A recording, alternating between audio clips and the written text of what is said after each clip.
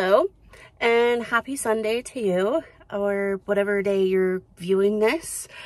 I had a comment on my community post from RDP 16 Rules saying that I should set a budget when I go to the comic book store to see if I can buy Luke something or whatever.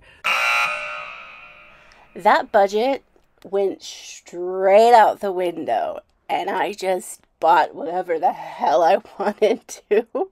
So today we're gonna go to a comic book store that we have not been to, in a place that we have not been to. So we're gonna drive there and have a really lovely Sunday outing type thing and probably buy some stuff, let's be real.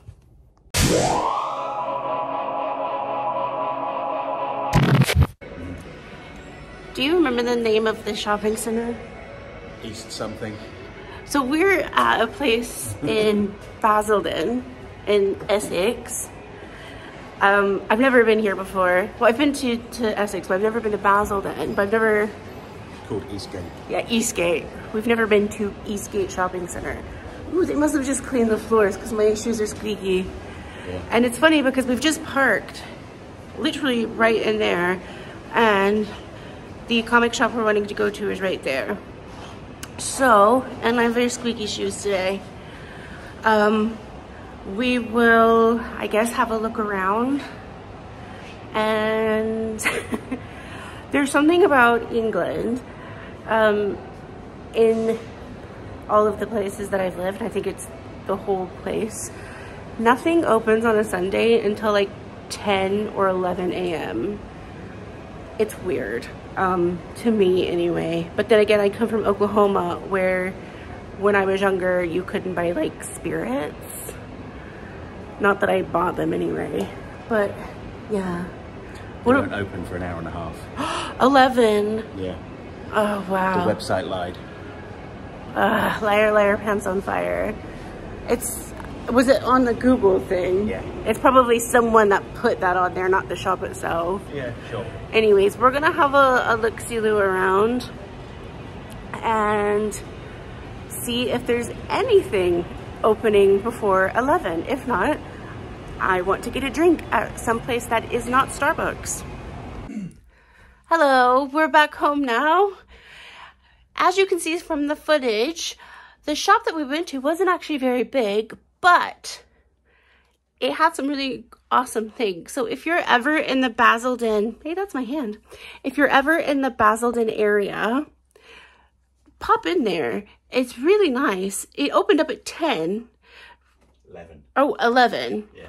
Yep, it opened up at 11 rather than 10. So that's cool. We also went to another place and I got a lot of potato chips. Yeah, but let me show you some of the stuff we got. I'll take this out. Okay, so Luke is just taking the bag of comics out. The first thing I saw that I knew that I was going to come home with was this. So this is, I think does it have 20 posters? 2, 4, 5, yeah, 20 posters. So and this Gilgamesh, yay! Gilgamesh, woo! Get out of the way. So Gilgamesh is, he thinks it's okay. So I really, really love this sort of art style. And as I've said before, I still go on Pinterest. And I do have a lot of these saved on my Pinterest board. And it's nice because each one of these are removable posters. So if you have a look in it, you can see my pile of blankets there. They're actually Gilgamesh's blanket. Get off that Gilgamesh. Go on, off you go. Move. I'm just going to pick you up. So when you look in that, I've just picked some random pages. You can see like how cool are these? Like all of the, oh, one of my faves. All of these are just mini posters, as I'm sure you guys are probably aware of. And I saw this one and I knew she was coming home with me. And then I saw, or Luke, did you see this one? No, you showed it to me. Oh, I showed him this because I love this art style as well. Otherwise, I wouldn't have bought it. But I don't see any like posters or anything these days with the Batman Beyond. So That's one of the reasons. And then I looked at it, and then which one in particular was the one? The one with the 3-headed dog. Which one is that one? Cerberus. Anyways, there's one that has like a dog that has multiple heads on it. I loved it. And by the way, the thing that's taking my attention is how cute is this? How cute is he? So that's why I was like, what? But yeah, how awesome are these? I just cannot get over it. This is what I was talking about, the dog with the multiple heads. I love that sort of, it reminds me of like the mid 80s kind of stuff. I don't know. I'm terrible at talking, but I can leave you to Gilgamesh for a moment. He's like, bite, Mary. All right, so I will actually hand my phone over to Luke. Let you keep filming and I'll just show. Okay, cool. So let's have a look at what Luke got. As you can see, we've got 3 cats, so it doesn't matter that I vacuumed the sofa yesterday. There's cat hair. Yeah, I just need Gilgamesh to get his butt out of the way. We see some Gilly toes. Oh, how sweet. He's like, I want to see. Well, I got a brown paper bag. That's it. Perfect. Now, it's got some comics in it. Yeah. I need Gilly to get out of the way. So the man, oh, I didn't get his name. I feel bad for not getting his name. Was it Mike, possibly? I'm that might not have been sure. the person he was speaking to on the phone.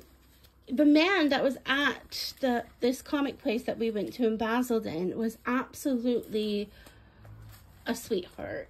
Like, he was very nice. He actually gave us money off because they were older comics. Yes. And these weren't, like, new. I would have bought them anyway because I just really like them. And he was just so nice. And I think that really makes a huge difference when you're going to, like, an independent establishment. So, yeah, I'm going to let Luke talk through these comics. All right. Well, the first one I got was Adventures of Superman 500. So this is actually, I think this one is the first appearance of characters like Steel and Cyborg Superman and Eradicator. It's one that's not massively expensive, and he gave us a fair bit off as well because, you know, he said it's been sitting in his comic boxes for decades, so he was quite happy to get rid of it. The next one I got, an issue of Beware the Batman. So you might notice a theme with what's coming up next. I've been buying the tie-in comics for some of the animated series. I've got all of the DCAU stuff already, but I saw this one. You don't often see Beware the Batman tie-in comics out in shops these days. They're from, when was this one? This would have been like 2010 or something. Or 2007 or something like that. No, that was these ones. Oh, this was afterwards. yeah. So this is like I remember him saying 2007 for those ones, yeah. So moving on, the 2007 comic. From the Legion of Superheroes in the 31st century. A bunch of issues of that. So we've got number 2, number 4, number 5, number 10, oh, and number 9. Now this one I wanted to focus on because, hey, who's that guy? Anyone that watches my video will know who that is. Oh no, who is that? It's Brainiac, isn't it? But yeah, so you don't see these tie-in comics out in comic shops very often. So I just bought all the ones he had. And the last ones, again, more tie-in comics. Green Lantern, the animated series tie-in, number 2, number 3, and number 4. And I got all of these for a little bit over £20. So I feel like that's a really good deal. Oh, I didn't even tell you how much I paid for these. So together I paid £35, I believe, or £36, something like that. And I think that's a really great price for these because, I mean, it's 20 posters per book. So yeah. I did feel a little bad though because the guy said that these comics had been in those long boxes for since they came out. Yeah. So he's like, oh, they've been in there for nearly 20 years. Yeah. And someone's come and bought them all. So I think I'm going to do a little project of just trying to track down the tie-in comics for the other cartoons. That might be fun. Yeah. Gilgamesh, you want to smell the ancient comics? Here, smell. Which one should I read first? Decide. All right, so I want to do ratings of each of the comic book shops that I go to here. This one, have to say, didn't know it was going to be as good as it was. So I'll start out with Luke's rating and then I'll do my own rating. Okay, so out of 5, I give it 4 out of 5. The guy that owns it, really nice, really friendly, obviously gave us a nice deal. It was a bit disorganized. It was kind of hard to find stuff, apart from new stuff. New stuff was very clearly marked up and the graphic novels were all really easy to find. But his back issues were all kind of jumbled up. But, you know, that's kind of part of the fun of collecting comics, digging through the boxes, trying to find something interesting. But yeah, had a load of cool stuff.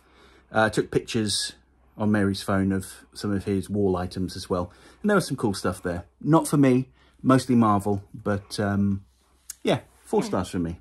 So I'd say 4 stars as well. The reason I'm not giving it 5 stars is location. And that's purely a personal thing. Otherwise it would be, yeah, it would be about 4.5 stars, but I give it that because the man was very personable. He was very nice. When I asked one of the questions, I'm going to ask every single one of these comic shops that I go to, and I'll tell you that question in a minute. He didn't like laugh or anything like that, and I've actually found some really great stuff that I'd never seen in person before.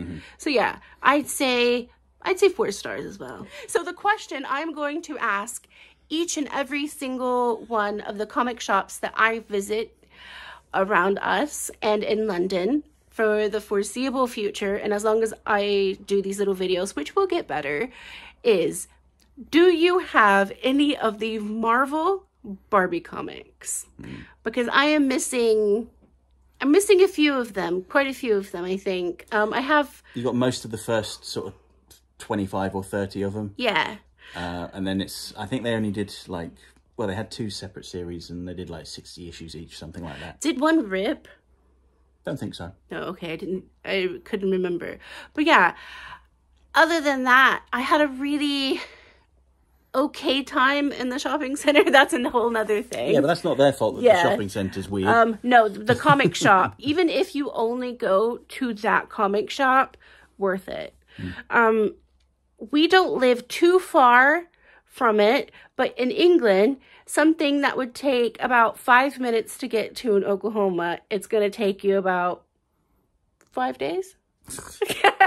No, like 25 minutes, half an hour. Yeah, about half an hour.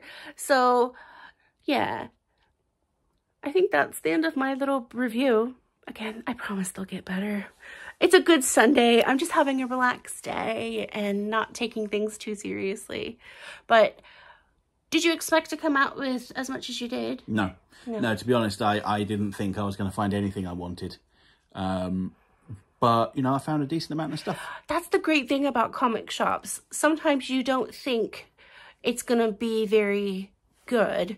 And then you don't judge a book by its cover or the shopping center it's in. Hey, they had a self-serve candy floss machine. Oh, cotton candy. They did. We didn't do anything with it, but, you know, it was a nice novelty to see. I don't like cotton candy, or candy floss as it's called over here. So yeah, that's the end of my little video. I hope you guys enjoyed it a little bit. I will go a bit more in depth with the next ones that we do, but this one I didn't even know we were going to do it today until did you mention it? Yeah, until Luke mentioned it this morning while I was watching Grey's Anatomy. All right, love you guys. Have a great day. Anything to say, Gilgamesh? No. Bye.